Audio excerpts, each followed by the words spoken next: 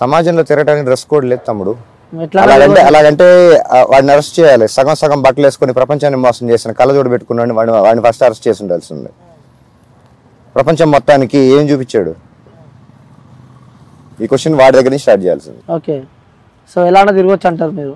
అరే వాడు చూపించాడు కదా, ఒక ధోతి వేసుకొని ఒళ్ళంతా చూపించి పబ్లిక్ లో పెద్ద పెద్ద మీటింగ్లు పుస్తకాల్లో చరిత్రలో మిగిలిపోయాడు కదా. పేరు ఎవరో చెప్పండి. నీకు తెలీదా? నాకు తెలియదు. మోహన్ దాస్ కరమ్చంద్ గాంధీ. మహాత్మా గాంధీ ఎవడు మహాత్మా? ఎవడిచ్చాడు మహాత్మా? మహాత్మా గాంధీని స్వాతంత్రం తెచ్చిన గాంధీని కూడా తిడుతున్నారు మీరు. స్వాతంత్రం తెచ్చాడా? ఎవరి దగ్గర నుంచి? నీ స్వాతంత్రం బ్రిటిష్ దగ్గర నుంచి తెచ్చుకున్నారా? స్వాతంత్రం ఇచ్చింది ఆయననే అంట కదా మరి. అంటా మరి అంటున్నావు, నువ్వు క్లారిటీగా చెప్పు. స్వాతంత్రం తెచ్చిందే మహాత్మా గాంధీ.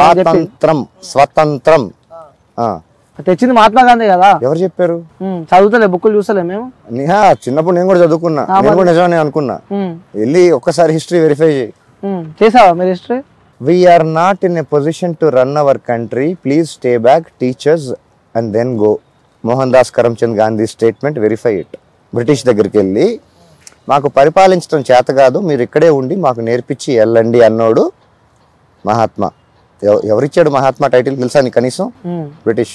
ఓకే, బ్రిటిష్ ఆర్మీలో 4 సంవత్సరాలు సోల్జర్ గా పనిచేశాడు తెలుసా? వెరిఫై చేయి. మోహన్ దాస్ కరమ్చంద్ గాంధీ బ్రిటిష్ సోల్జర్ అని కొట్టు, నీకు ఫోటోలు కూడా వస్తాయి. స్టడీ స్టాండర్డ్ టీస్ లో నుంచొని ఉంటాడు, అటెన్షన్ లో నుంచొని ఉంటాడు మీ మహాత్మా గాంధీ. చూడు. ఎవరు ఇష్టం మీకు ఫ్రీడమ్ ఫైటర్ లా? ఫ్రీడమ్ ఫైటర్ అంటున్నావు, మళ్ళీ మహాత్మా గాంధీ పేరు చెప్తాను. ఫ్రీడమ్ ఫైటర్స్ ఎవరు ఇష్టం అని చెప్పి అడుగుతున్నా మీకు. సుభాష్ చంద్రబోస్. సో ఎందుకు? ఆయన ఏం చేశాడు నీకు తెలియదు, నాకు తెలుసు. అది చెప్పు కదా, మీకు ఏం తెలుసు అంటున్నాను నేను. సో ఇష్టం అంటారు, చెప్పు ఏం చేసిన ఆయన. నీకు సుభాష్ చంద్రబోస్ గురించి కూడా తెలియదు అంటే?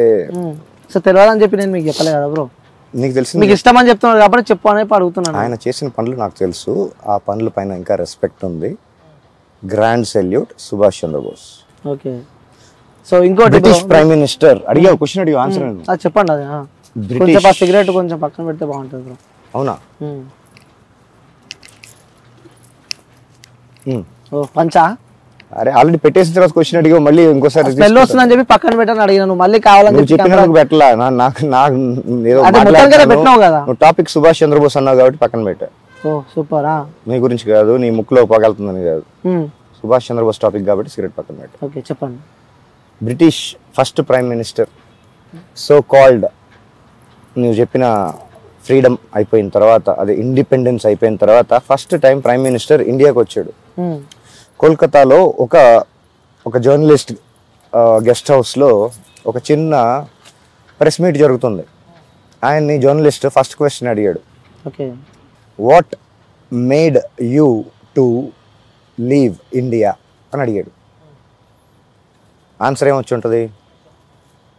మోహన్ దాస్ కరమ్చంద్ గాంధీ రాలా, మహాత్మా రాలా, సుభాష్ చంద్రబోస్ అన్నాడు. ఎవరు? British prime minister. On record ఉంది, వెరిఫై చేసుకో. సెకండ్ క్వశ్చన్ అడిగాడు, what is the contribution of mister Mohan Das Karamchand Gandhi and what is his impact for you to leave India అని సెకండ్ క్వశ్చన్ అడిగాడు. ఏదో మెక్సికన్ క్యూబన్ సిగార్ అనుకుంటా, నేను చదివిన ఆర్టికల్, నా రీసెర్చ్ మెటీరియల్లో తెలిసింది. సిగార్ నోట్లో నుంచి బయటికి తీసి మినిమల్ అన్నాడు. మినిమల్.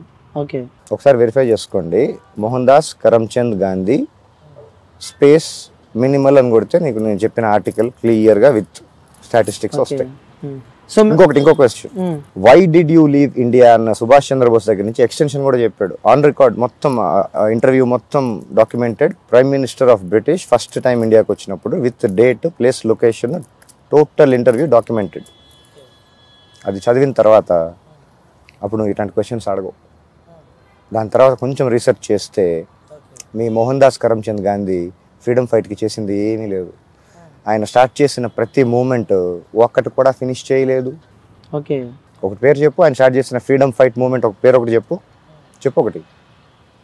పర్లేదు, ఒకటి చెప్పు పేరు. ఉప్పు సత్యాగ్రహం, విదేశీ వస్త్ర బహిష్కరణ, చాలా చేసాడులే, ఒక్కటి కూడా ఫినిష్ చేయలే. వెరిఫై చేసి జాతిపిత అని చెప్పి ఎందుకంటారు? అది ఎవరు ఇచ్చారు జాతిపిత అని? ఎవరిచ్చారు? ఎవరిచ్చారు? సరే మీరు ఏం చేయలేదు అంటారు మరి ఎట్లా వచ్చింది ఆ బిరుదు, ఎట్లా వచ్చింది జాతిపిత అని చెప్పి? అప్పుడు ఇంకొక స్టేట్మెంట్ వెరిఫై చేయాలి. Do you know mister Mohan Das Karamchand Gandhi how much Congress spent to make you look poor అని కాంగ్రెస్ నుంచి official spokes person statement on మీకు ఇంటర్నెట్ లో దొరుకుతుంది. ఓకే, మేము ఎన్ని కోట్లు ఖర్చు పెట్టి నువ్వు పేదవాడిగా చూపిస్తున్నామో తెలుసా అని అర్థం. వెరిఫై చేసుకో. ఓకే, ప్రపంచంలో ఏ పొలిటికల్ పార్టీ ఒక మనిషి చరిత్రని వైట్ వాష్ చేయడానికి సినిమా అయితే తీలా. రిచర్డ్ అటెన్బరో గాంధీ అని ఒక సినిమా ఈ రోజుల్లో నువ్వు క్యాలిక్యులేట్ చేస్తే 2000 కోట్లు బడ్జెట్ మినిమం. బాహుబలి కంటే పెద్ద సినిమా అది. గాంధీ అనే ఆస్కార్ కూడా వచ్చింది దానికి. Produced by Indira Gandhi as a prime minister. Indira Gandhi పక్కనే 100 సినిమాలు తీసిన మ్యాటర్ కాదు. ప్రైమ్ మినిస్టర్ పోస్ట్లో కూర్చొని గాంధీ అని సినిమా తీసి ప్రపంచానికి ఇలా చూపించండి అని ఫండ్ చేసిన ఏకైక ప్రైమ్ మినిస్టర్, ఏకైక politician in entire world to produce a film. Sonia Gandhi గారు. గాంధీ సినిమా అనేది ఇందిరా గాంధీ. సోనియా గాంధీ ఎవరు? సోనియా గాంధీ ఆవిడ పేరు యాంటోనీ మియాన్ పాస్పోర్ట్ లో. సోనియా గాంధీ ఎట్లయితుంది? గాంధీ ఇందిరా గాంధీ. అవును, ఇందిరా గాంధీ. ఎలా అయింది గాంధీ? ఇందిరా గాంధీ ఫాదర్ పేరేంటి? జవహర్ లాల్ గాంధీ కుటుంబమా? ఇందిరా గాంధీకి గాంధీ GHAN కి సంబంధం ఏంటి నాకు చెప్పు. సో మీరు చెప్పండి, మీకు తెలిసి ఉంటుంది కదా. సో అందరూ వారసత్వం అంటారు కదా, అది ఎక్కడి నుంచి వచ్చింది వారసత్వం? ఇందిరా గాంధీకి గాంధీ అనే సర్నేమ్ ఎలా వచ్చింది? సోనియా గాంధీ అంటారు మళ్ళా. గాంధీ. ఓ, నీ చరిత్ర చాలా స్ట్రాంగ్ ఉంది బ్రో. చాలా స్ట్రాంగ్ ఉంది అంటారు. Indira Priyadarshini full name. అవును. సర్నేమ్ ఏముంటది? జవహర్ లాల్ నెహ్రూ కాబట్టి ఆయన అది సోకాల్డ్ పెళ్లి కాకముందు ఇందిరా ప్రియదర్శిని నెహ్రూ అని ఉంటది. పెళ్ళి అయిన తర్వాత ఎవరిని పెళ్లి చేసుకుంది? Firoz Khan Gandhi. Not GHANDHI, it's Gandhi. Spelling ఒకసారి వెరిఫై చేసుకోండి. ఇప్పుడు ఇందిరా గాంధీకి పుట్టిన కొడుకు పేరు ఏమై ఉండాలి? రాజీవ్ గాంధీ కదా అయి ఉండాలి. గాంధీ ఎలాగైంది? రాజీవ్ గాంధీకి సరే పెళ్లి చేసుకుంది అంటే అక్కడ గాంధీ ఉండాల్సింది. గాంధీ ఎలా అయింది? పెళ్ళాం కూడా వైఫ్ కూడా సోనియా గాంధీ. సోనియా అంటే పేరు మార్చుకోవచ్చు, తప్పలేదు. గాంధీ ఎలా అయింది? గాంధీ కదా అవ్వాలి. కొడుకు రాహుల్ గాంధీ, ప్రియాంక గాంధీ ఎలా అయ్యారు? పెళ్లి చేసుకుంది ఎవరో వాద్రాన్ కదా, మళ్ళీ గాంధీ ఎలా అయ్యింది? ఓహో, ఇప్పుడు సర్నేమ్ బై చాయిస్ని కావాలంటే మెటర్నల్ పెట్టుకోవచ్చు అని చెప్పి సుప్రీంకోర్టు ఇచ్చిన. ఓకే, అది కూడా అనుకున్నా. అయినా కానీ GHANDHI గాంధీకి GANDY ఏదో ఉంటుంది, GANDY గాంధీకి అంత స్పెల్లింగ్ మిస్టేక్లు వస్తాయా? చరిత్ర మొత్తం స్పెల్లింగ్ మిస్టేక్లే. 75 సంవత్సరాలు వాళ్ళు చేసింది ఇదే. GHANDHI కలర్ నోట్ మీదకి తీసుకొచ్చి సినిమాలు తీసేసి సీట్ పోతుందంటే ఎమర్జెన్సీ డిక్లేర్ చేసిన ఏకైక ప్రైమ్ మినిస్టర్ ప్రపంచం మొత్తంలో. Iron lady. ఓకే, సో అన్న ఇప్పుడు అది పక్కన పెట్టి మీ విషయానికి వస్తే, నువ్వు ఒక క్వశ్చన్ అడిగినప్పుడు ఆన్సర్ వినాలి. ఇప్పుడు మళ్ళీ ఇంకో నెక్స్ట్ క్వశ్చన్ అడిగినప్పుడు కూడా పూర్తిగా ఆన్సర్ నీకు నచ్చిన ఆన్సర్ వరకు వినాలి అనుకుంటే ఒక పని చేయి, క్వశ్చన్ నువ్వు చెప్పు, ఆన్సర్ నువ్వే చెప్పేస్తే యాజ్ ఇట్ ఈస్. అంటే చెప్పారు కదా మీరు, ఎన్ని వచ్చిన తర్వాత ఇంకో క్వశ్చన్కి తీసుకొని వస్తున్నాను. సో ఇంకోటి అన్న, మీ హెయిర్ స్టైల్ ఏంది? అది అంటే హెయిర్ స్టైల్ కొంచెం డిఫరెంట్గా ఉంది కదా. జుట్టు కట్ చేసుకోకపోతే ఎవరికైనా పెరుగుతుంది. దీనికి ఎరువులు వేసేం పెంచలా, జస్ట్ సెలూన్కి వెళ్ళి కట్ చేయలేదు అంతే.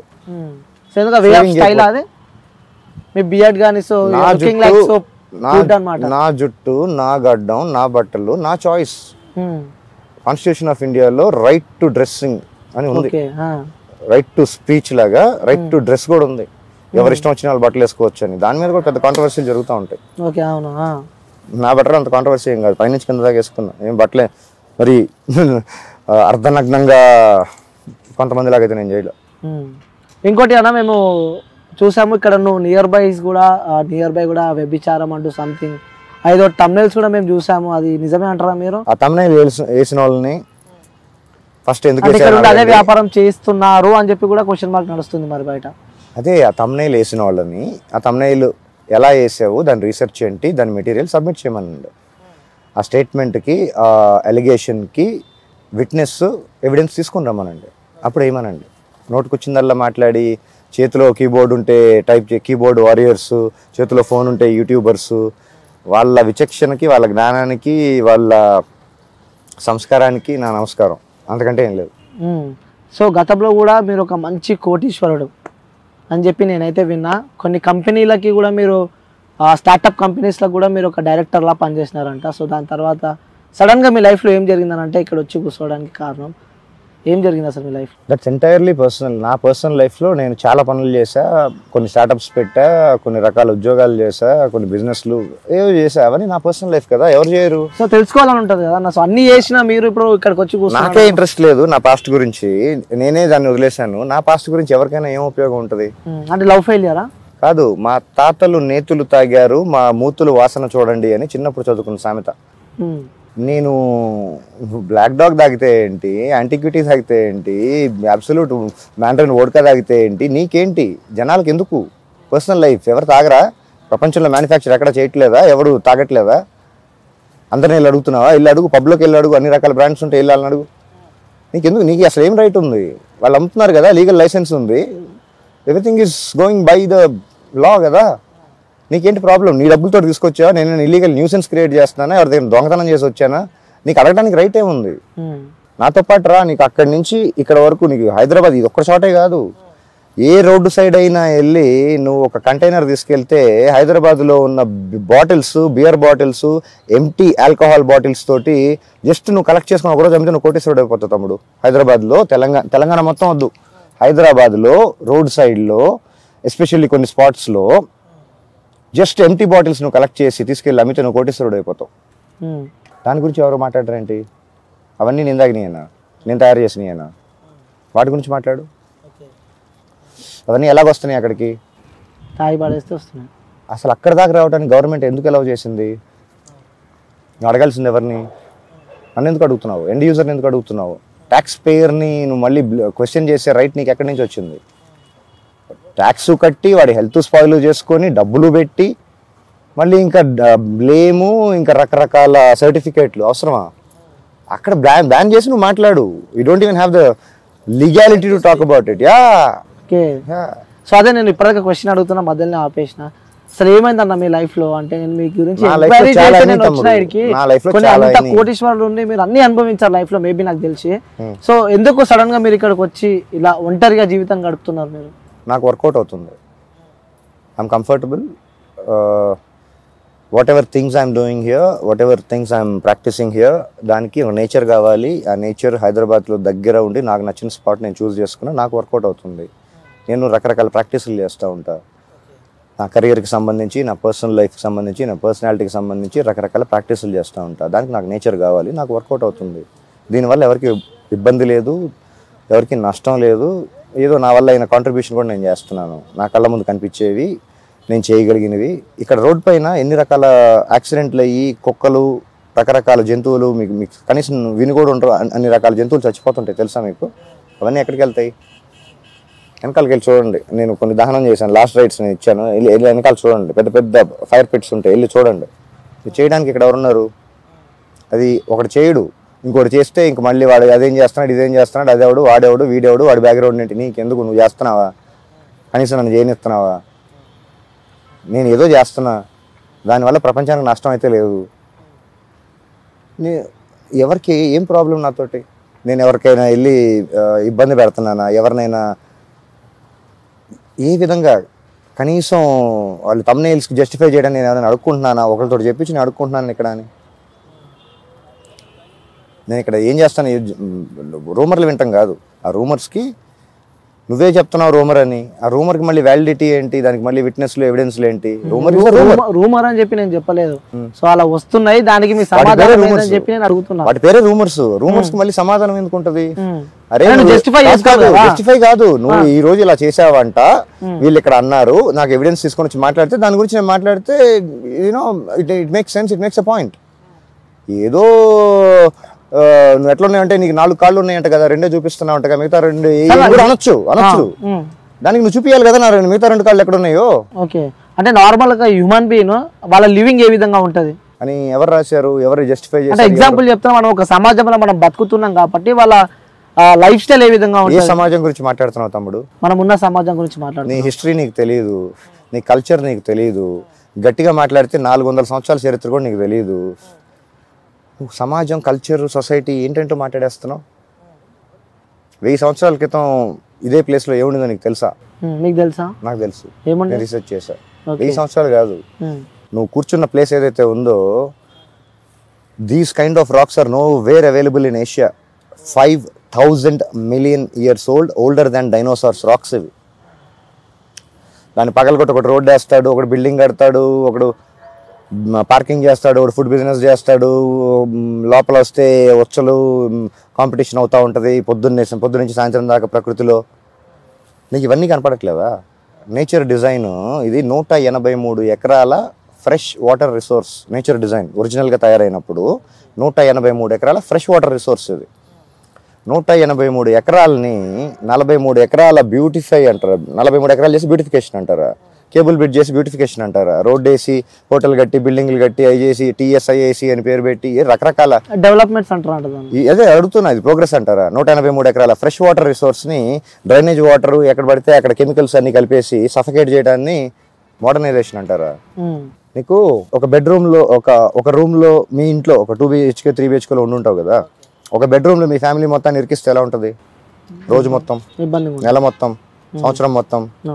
ఎన్ని సంవత్సరాల నుంచి 183 ఎకరాల్లో ఉండాల్సిన వాటర్లోని రకరకాల జీవులు, దాన్ని బేస్ చేసుకున్న సైకిల్ తెలిసే ఉంటుంది కదా, చిన్నప్పుడు చదువుంటావు కదా, చేపలు వగేరా వగేరా వగేరా చాలా ఉంటాయి వాటర్లో. మీకు కనపడిన మైక్రో ఆర్గానిజమ్స్ కొన్ని లక్షలు ఉంటాయి. వాటన్నిటిని 183 ఎకరాల నుంచి తీసుకొని వచ్చి 43 ఎకరాలకు తీసుకొని వస్తే అవి సఫకేట్ అవ్వవా? అంటే పాపులేషన్ కూడా పెరుగుతుంది కదా అన్న. ఆ పాపులేషన్ వల్ల ప్రపంచానికి ఉపయోగం లేదు, ఈ పాపులేషన్ వల్ల చాలా చాలా చాలా ఉపయోగం. అవి లేకపోతే చచ్చిపోతావు కూడా. కొన్ని జీవరాశులు అంతరించిపోతే, ఇప్పుడు ఆల్రెడీ చాలా అంతరించిపోయినాయి, చాలా చంపేస్తున్నారు.